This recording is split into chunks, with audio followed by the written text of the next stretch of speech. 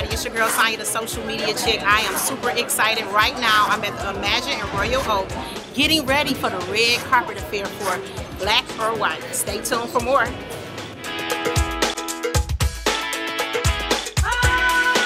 Social media chick, nice to meet you as well. I'm super excited. So Detroit native, how does it feel to be back in your hometown? It feels great. My mom's here. I just had to push her out of the way. Oh really? You had to push her out of the way? Oh, she came pushing through. Hold on. Wait. She took this thing away. She took this thing away. I go, Mom, you're not at home now.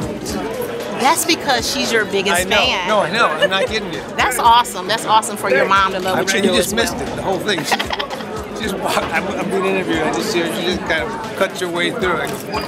That's pretty awesome. That's so mom. I just have a quick question for you. What inspired you to write this movie? You wanted to put this movie out? You know, it was just a story that I had in my head for a long time. You know, my wife and I helped raise her nephew with her nephew's family down in South Central.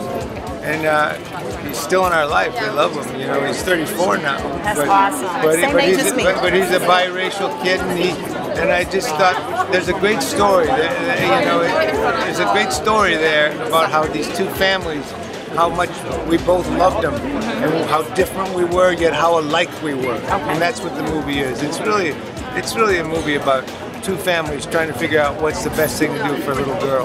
That's it. I'm super excited. I can't wait to see the movie. Hey everybody, it's your girl Sonya, the social media chick. I am still here at the Imagine Royal Oak for the red carpet event for the movie Black or White. Make sure you check it out. January 30th.